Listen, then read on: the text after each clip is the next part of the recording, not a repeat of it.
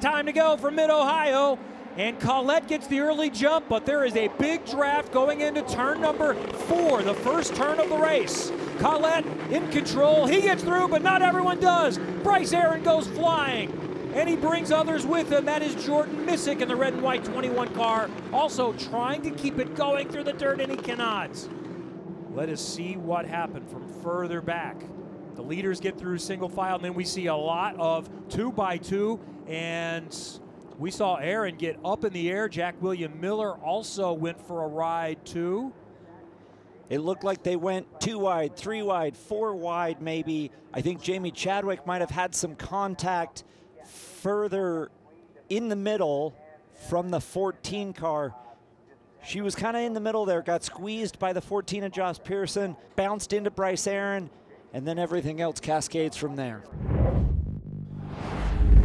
We are ready to go again from Mid-Ohio.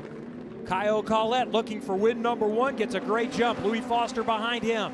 Abel, Hedge is right behind Abel. He's gonna maybe have a little look coming into the keyhole. That was a great restart. Kyle Collette leading this field. He's led earlier in this year. Louis Foster, great run out of turn 1 that time. Closes up. Little racing further back. Nolan Aller side by side.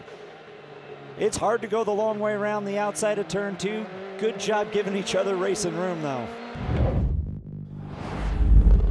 Here is De Alba again, peeking around, trying to go the outside of Christian Bogle. Bogle maintains it. Solid defense there. Christian Bogle knew he didn't have the momentum coming off of turn 2, moves to the inside to defend. Salvador De Alba trying to go the long way around the outside into turn 4.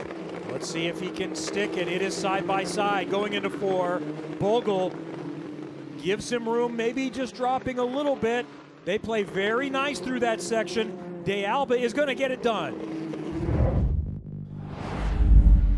Bogle's been doing some nice things this season as the competition continues to get stiffer. He finished 7th and 8th at WeatherTech Raceway Laguna Seca, and he's coming back. And Sundermorthy going to try to go around the outside too. De Alba gets split, and Sundermorthy and De Alba make some contact, and there is wing damage for De Alba.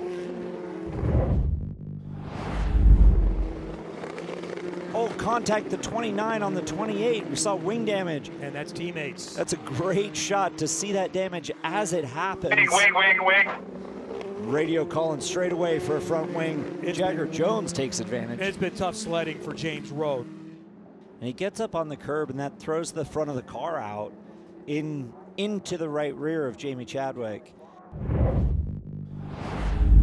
Christian Bogle just running wide. That's up in the keyhole, locked up under braking.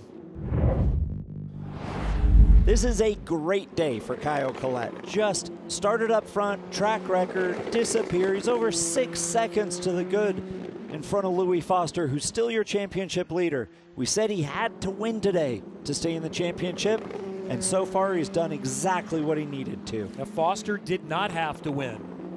He came in today plus 35, so he's even going to expand on that championship lead. Collette, though, keeps his hopes alive, and he's now down to a couple of corners to go for what might be a breakthrough for him. He's 22 years old from Sao Paulo. Could he be the next Brazilian IndyCar driver? Kyle Collette is going to win for the first time in Indy NXT by Firestone. First win in America. Kyle Collette wins at Mid-Ohio. Louis Foster extending that championship lead in second, but Kyle Collette, the paddock, knew he was a race winner. Today he proved it. No, for sure it is my first win. I think we couldn't ask for a better weekend. We led every session, and pole position, fastest lap. I mean, I think the car was great since Friday. The first lap I already felt really good, and we managed to put the weekend together, and I'm really happy. And yeah, thanks from all the HMD crew. They did an outstanding job with me. Watch INDY NXT by Firestone at Iowa Speedway, Saturday, July 13th on Peacock.